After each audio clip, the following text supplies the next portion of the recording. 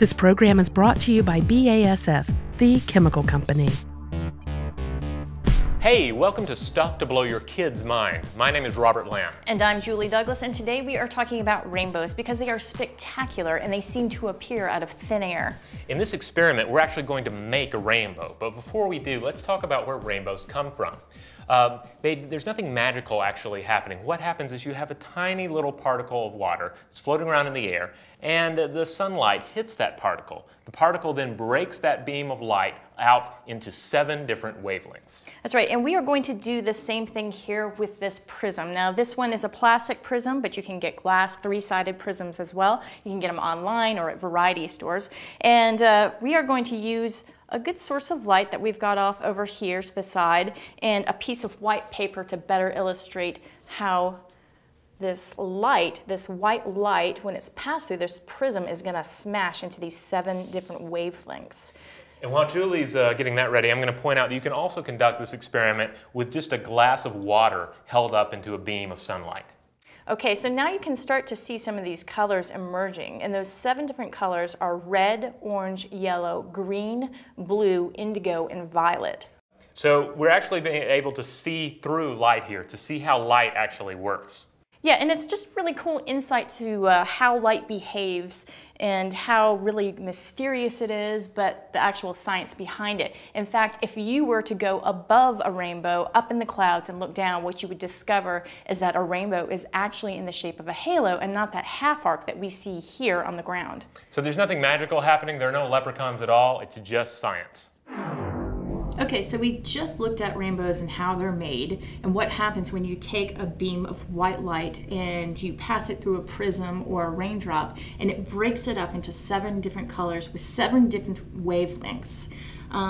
You know, that was a nice insight into what seems like an illusion, these rainbows. But what about the sky above us, the blue sky? Is that an illusion too? It sure looks blue, but as we know, you can look into the sky at night and you don't see the color blue. You see stars, you see space, you see into the outer universe. We know there's not really a big blue barrier up there.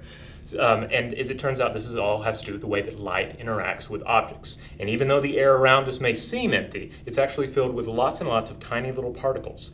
And the wavelengths of light actually interact with those particles and influence what we see in the daytime sky. That's right, so you're talking about the wavelengths of light, and what we're talking about specifically are those colors in the rainbow.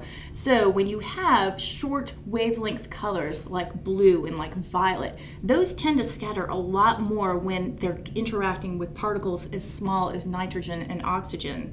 And so therefore when you look up at the sky, those are the colors that are the majority of what your eye sees. But still, that seems a little bit odd, right? Because why don't we look up at a sky with just blue and purple splotches all over?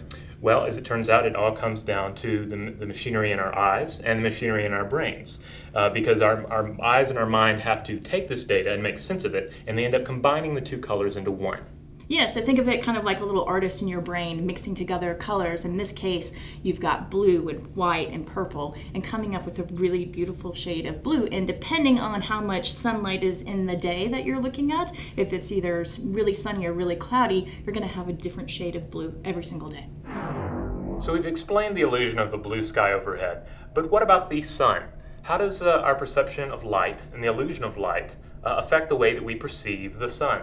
Yeah, let's talk a little bit about how the sun's rays actually reach the earth. That's right. It's important to realize that sunlight is actually composed of tiny particles, which are called photons. And when light reaches us, it is actually having to make that journey, that physical journey from the surface of the sun to our planet. Yeah, and the really cool thing about this is that we actually know how long it takes for a little photon to actually reach the Earth. And the reason we know that is because we know the speed of light and we know the distance from Earth to Sun. That gives us an estimate of 8 minutes and 20 seconds. So when we take a prism and we break a beam of light into those 7 wavelengths, we're gaining an insight into the illusion of light and into how light works. But we're also gaining a better understanding of why the sky is blue and why the sun looks like it does and how it actually energizes our world and lights the world around us. That's right. It's a peek into the physics of the universe as well as into the human mind. This program is brought to you by BASF, the chemical company.